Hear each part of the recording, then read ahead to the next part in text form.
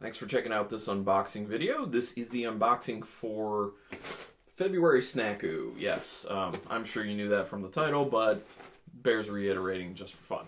Yeah, this is a February Snakku. If anyone's been watching this long enough, you know that I was doing these unboxings for Snakku at this time last year, and I was only doing the tasting size boxes, which are way smaller. It's just like a few items, and actually comes from New York versus this one, which is much more items and more of the items, and it comes directly from Japan. So the one last year in February was themed around Valentine's Day, because I guess it is celebrated out there in Japan.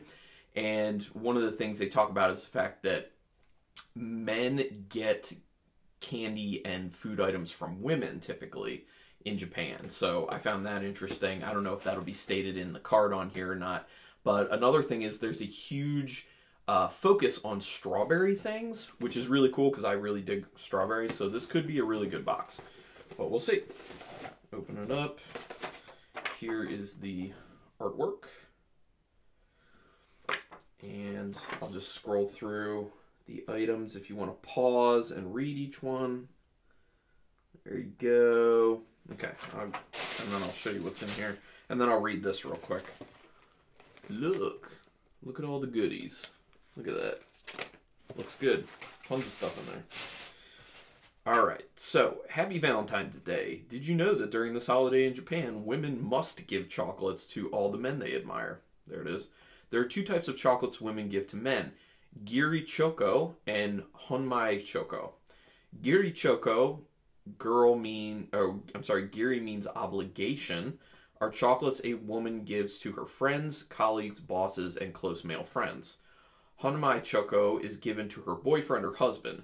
Japanese women often prepare Honmai Choco by themselves, as many believe store-bought chocolates do not adequately express their true love. I'm assuming they could buy the Giri Choco, no problem. Chocolate isn't the only food that's popular in February. It's also strawberry season in Japan, so we've included a bunch of strawberry snacks too. Awesome. Totally down. So the first item I'm going to do, this was in, I think it was the exact same February box last time, but like I said, I was doing the tasting box. So I'll do it again since it's been a year, but typically if it was like just a few months ago, I wouldn't eat it right now. So this is the chocolate arar, or arare. From a rice cracker store in Kyoto comes a snack 10 years in the making. These chocolate-covered mini rice crackers have even been featured on TV in Japan. They come in two pouches, bitter and sweet. The bitter pouch includes matcha, green tea, dark chocolate, and white chocolate covered crackers. The sweet pouch contains strawberry, milk chocolate, and white chocolate covered crackers. Well, let me figure out which one. I don't want... So this is the one with the matcha in it. I'm not big on matcha, so I'm going to do the sweet one, which has the strawberry in there. Plus, you know, it's about the strawberry. So here's one. I assume this is a white chocolate. It smells like white chocolate. Which, like, white chocolate to me has like a waxy consistency, but also has a little bit of like a waxy smell, which is weird. So what I like about this is you get like a chocolate flavor, but you also get like a really nice crunch. If you've been watching this long enough, you know that I am big on crunch. I like texture with my snacks, and crunchy things I like a lot. This is why I like senbai. So these little rice crackers, these little senbai covered in chocolate, pretty awesome. So this is a strawberry one, which I assume is actually white chocolate with strawberry added to it. Yeah. I mean, it tastes like white chocolate, and then the strawberry comes in after. But the thing that's really nice is that the rice cracker in there is giving a little bit of a saltiness, a little bit of like a soy sauce note, which complements the sweet really well. I really like sweet and savory together, so it's really nice. And then there's just a straight chocolate one in there, which, you know, we know what that's going to taste like, so really good. I like those. Got my water over there. Sorry, every time I pick up my water and set it down, I think it shakes the camera a little bit, so I do apologize for that. All right, next, let's do this one. This is, oh, a senbai. Okay, I just kind of randomly picked it. A limited series, it's heart senbai, a limited series rice cracker in the shape of a heart to share with your loved ones. Oh, That's so sweet. Oh yeah, I'll show you the packaging. There you go. I mean, looks kind of like generic-ish packaging. Doesn't really have anything written on it. So, oh my, it is Heart Senbai. As you can see. It's not super thick. I mean, sometimes Senbai done like this just kind of looks like a rice cracker. Ew. It's a little fishy. It smells fishy. It tastes a little bit fishy. But the good thing, though, is the fishiness is up front, and it kind of goes away real quick because you get a lot of saltiness to it.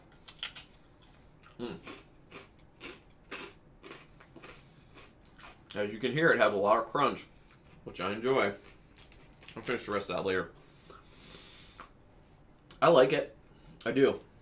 Get this fishiness off here. It kind of, I don't know, it reminds me a little bit of like shrimp crackers. Have you ever had like shrimp crackers or also like shrimp toast? Kind of reminds me of that, especially with the crunch. Because it tastes like, it's not like fishy like fish. It's like fishy like shrimp. It's decent. It's not my favorite, but it's alright. Okay, next. Once again, I'm just randomly grabbing these. What is this one? Okay, I think this is... Is this the brownie? Yeah, I think so. So I believe this is a strawberry brownie. Yes, chocolate brownie. Yeah. Wait a minute. Chocolate brownie. They both say chocolate brownie, but it's supposed to be strawberry brownie. I don't know. We'll find out. Maybe it says that on there, and I just can't read it. There you go. Strawberry brownie. From Fubian comes a brand new snack. A delicious walnut brownie with bits of freeze-dried strawberries. Huh. Since these sell out quick, we had to work with Fubian for over 6 months to make sure we could get them for you. Wow. So kind of like, I guess you can't say like exclusive, but it makes you feel that way. So kind of rare. That's cool, man. And it kind of like shows the work that's being put in here by Shigeki at Snakku. Man, this is really, it looks really good. It's really soft. I mean, it's a brownie. You can see. I don't know if you can, like, let me see if I can sit down and pull this up. Because you can kind of see, can you see right there, like, the difference in color? Like, you can see where the strawberry portion is. See what I mean? It smells like chocolate with a faint fruitiness. I don't know if I'd be able to pick out strawberry on the smell. It's really soft. It's really soft. So the chocolate, which I appreciate, is not crazy sweet. It's very, very cakey. It's very moist, light. Tastes like chocolate, but it's not like super sugary. You can tell that it's kind of like sugar reduced. Although maybe it's not sugar reduced, and it's just that the strawberry, when it kicks in there, is kind of lessening your perception of the sugar. That's really good. I like it. Yeah. You can definitely taste the strawberry. The strawberry's not super aggressive, though. It's kind of just like a light note that comes in at the end of each bite. I like it. That's a good one. Definitely have to cleanse my palate after that. Chocolate. You know? Alright, what's this one? Actually, I might not do that one because I'm not going to be sure what it is. Okay, so here's one. This is the Mentai Umaibo, one of Japan's favorite puff corn snacks. This one tastes like spicy cod roe, called mentaiko. Okay, so this one could be rough. I hope not, but this one could be rough. And sorry if you hear my HVAC system in the background running. It should be kind of like low because I've changed the setting when I do these videos. Okay, this is very funky looking. It looks like the fattest... Well, it's got a hole in the middle. It looks like the fattest Cheeto I've ever seen. It's like a Cheeto cigar. It doesn't smell fishy. It just smells... a little spicy, like kind of cayenne pepper, and then salty.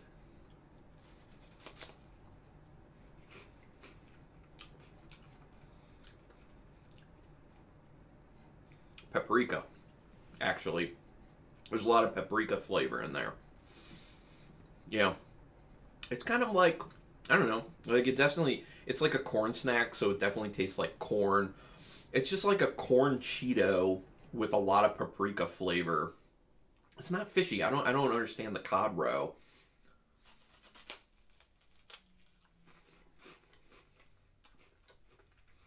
There's like a little bit of like a cayenne pepper flavor after all the paprika. But there's a lot of paprika in that, to be honest. Which, I don't really like this all that much because I'm not big on paprika. If you really like the spiced paprika, then that's for you. You would love that. If you don't, honestly, if you don't think about the flavor too much, you could kind of view it as like a very toned down version of like a barbecue. Because sometimes paprika is used for that. Alright, cleanse my mouth on that one. Okay. Next. Do this one. I think this is the strawberry Carrara, but I'm gonna have to take it out of the package before I know for sure. So there's the package. Sorry if I'm sniffling, like, the weather's been changing a lot, and it just makes me, like, makes my sinuses go nuts. So I get a lot of head leakage. Yeah, sounds great, right? Okay, yeah, so this is a strawberry Carrara. Oh man, it's broken a little bit. That's fine. Alright, bound to happen. Strawberry Carrara. You can see where it broke there, but... So it is delicate butter cookie sandwich from a famous shop called Fubian. I don't know where the other one's from. In Kyushu, is Southern Island of Japan. The cookies are filled with a luxurious mix of cocoa, whipped cream, and freeze-dried strawberries. Damn, it smells... that sounds really good. It smells like so much strawberry. It smells buttery. Sugary, buttery strawberries is what it smells like. Okay. So, the freeze-dried strawberries add a little bit of a crunch, but it's almost a little bit of like a styrofoam type crunch to it. So it's a little weird for me. I'm the type of person who doesn't really like the marshmallows and Lucky Charms. Like that texture when I chew it is kind of like nails on a chalkboard. This is more toned down than that, but there's a little bit of that there. A lot of strawberry in the flavor. It tastes good. I mean, it is very buttery, creamy, sugary, and tons of strawberry. Tons and tons of strawberry because of those freeze-dried strawberries in there. This is a winner. This is a good one, and I like it specifically because it's not common. This is not something well, maybe not something I'll ever have again, so it's cool to have. I like that. Alright. Next. Someone's dog is yelling. I'm going to save that because I don't know what that is. Let me go with this. What is this? 6 pieces of rando thing. Okay. Kanako mochi cake. This would be a first for this. Mini Japanese mochi pound cake covered in a savory yet sweet roasted Kanako soy powder. A taste of rural Japan in every bite. Interesting. So, don't really know anything about this so much. Yeah, I mean, it does look like a pound cake on there. If you can see. Whoop. 6 pieces. This is large. Hopefully I like it, because then it won't sit around for too long. Oh, they're like these little, like super little baby pieces. Okay, that's totally manageable. Let me get this out of here without destroying the whole packaging. Okay, so it's, yeah, so it's like this little pound cake. Look at this little baby pound cake. There you go. It smells almond. like vegetables and almond kind of mixed. That must be that soy. Yeah, the soy powder. This is weird. I don't know. Kind of weird.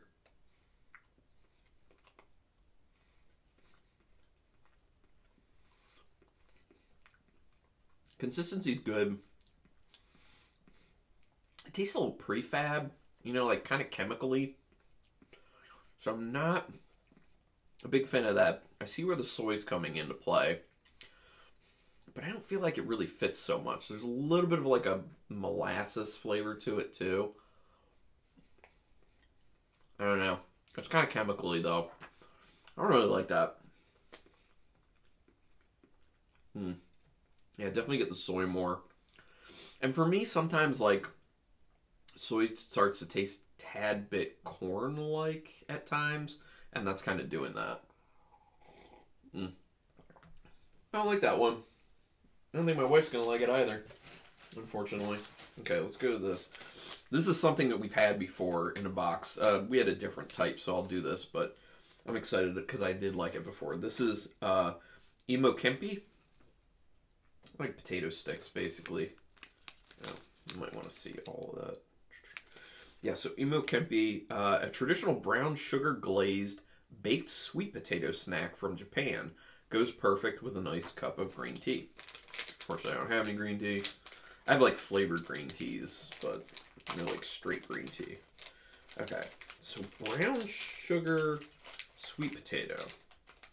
I'm also not big on sweet potatoes, but sometimes. Oh, they look like real shiny, like makes you think they're going to be greasy. I mean, they've definitely been fried, you can tell that. They smell super fried.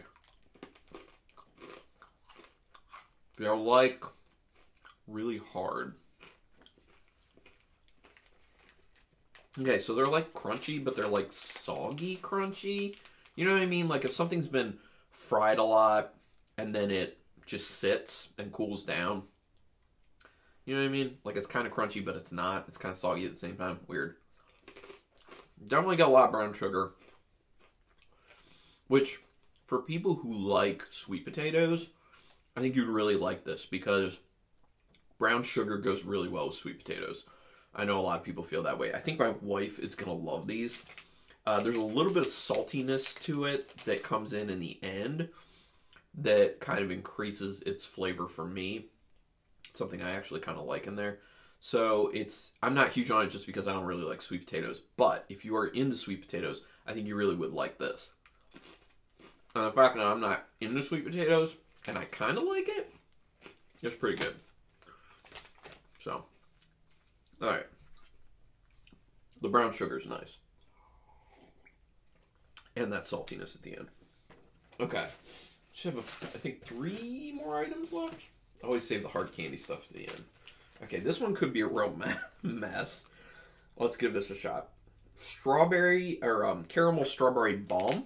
BAUM. Not familiar with that, but there you go.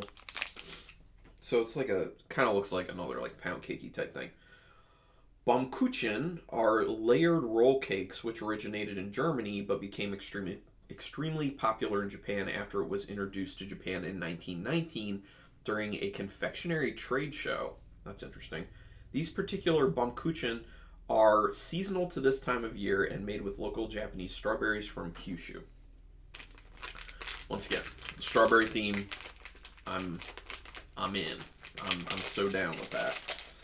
And they always have like these packets, these like silica packets to keep moisture down and to keep it from sweating, but also to keep it moist. So, as you can see, it's just like it's a ring. You can see the layers in there.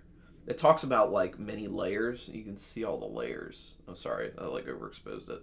You can see the layers, which I think is cool. You can just pull it out like this. More brown on that side. Oh, it smells like so much strawberry. It just smells like a really nice strawberry cake, and it feels really soft.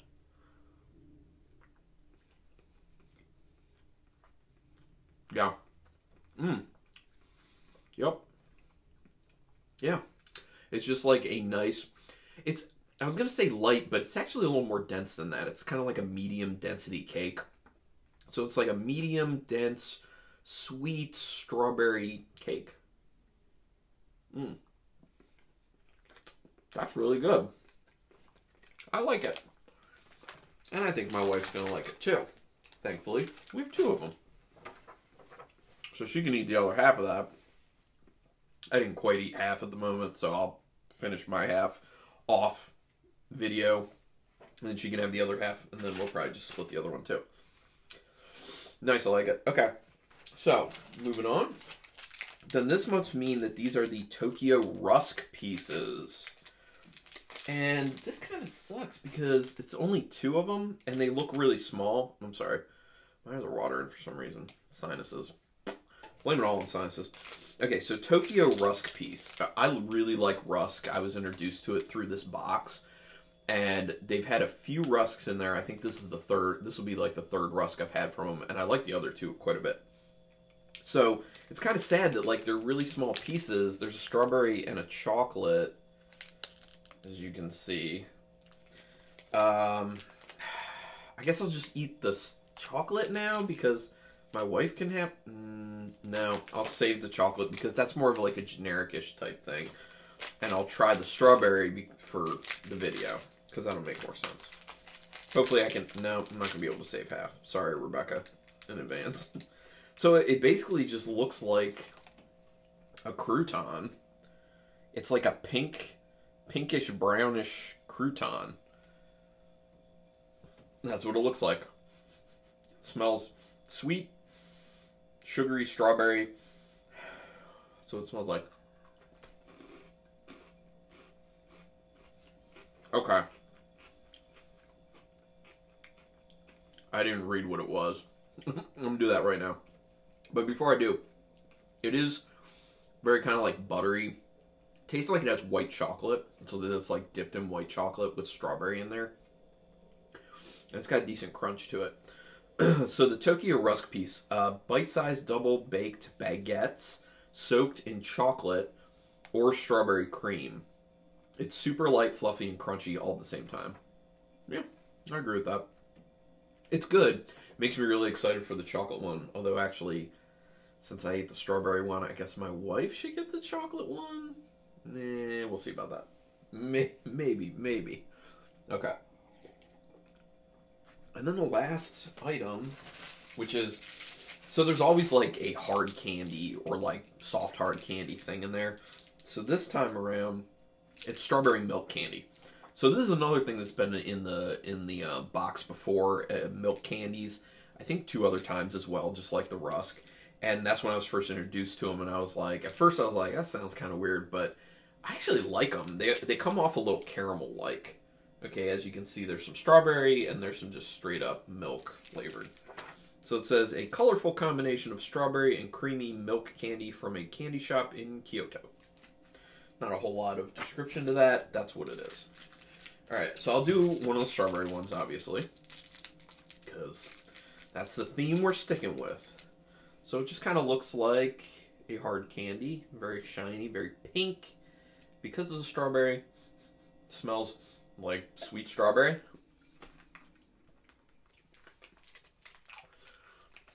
So, with the milk candies, the straight up milk ones are very like creamy and very milky and a little bit caramelly.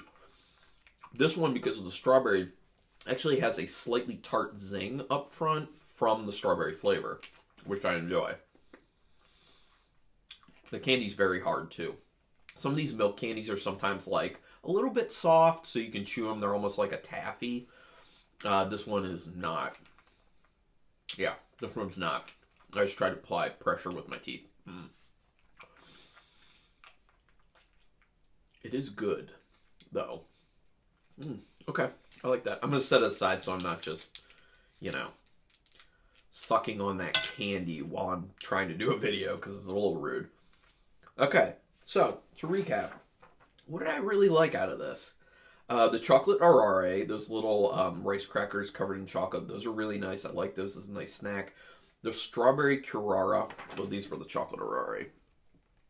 the strawberry Aurora, or Aurare, which was like that, you know, the butter cookies, strawberry butter cookies with like the cream, strawberry cream filling. Those were really nice. That strawberry brownie, these things, yeah, those were really good. Really, really, really good. I also like the caramel strawberry bomb. That one was tasty too. And honestly, I think that's it for like my highlights with it. I think all the things on the side that are not part of like the real theme but are like extras, all of those things were okay, but I wasn't huge on them. I could have been much happier if all those things were left out and they would just put more of the main things in.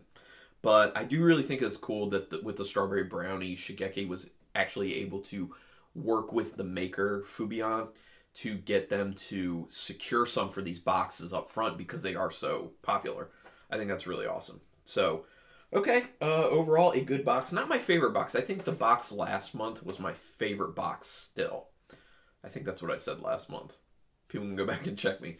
Anyway, I do appreciate whoever's watching this. That's awesome. If you want to see me maybe do some more unboxings, maybe food, maybe something else, you can let me know. But one thing I'll need from you in order to do that is hit that subscribe, let other people know, get them to hit the subscribe, so as my viewership goes up, maybe I can get to a point where I can get a little bit of revenue, and then if I get that, I'll just put it back into unboxing stuff. Because I like doing this, I like being able to put it out there so that people can see, you know, would I be interested in getting this or not, without having to make that commitment first. These are things I want to get anyway, the band boxes, the Snakku, so I figure it just makes sense to put the videos out there so that people can kind of make up their own mind. Do they want to buy it or not without having to commit first?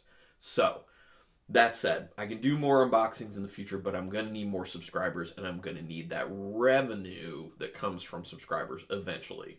But I have a long way to go, so whatever. If you're fine with the videos that are just coming out, that's okay too. But anyway, like is encouraging. Thank you for that. Please, with the subscribe and some comments down there. If you want to comment on, hey, this looked really good to me, or I've had something like whatever's in the box, we can talk about that. Totally cool. And other nerdy things. It doesn't have to be about this video. You can just post something on it and we can chat about something else. Anyway, thank you everyone for checking this out. And until next time, keep it brutal.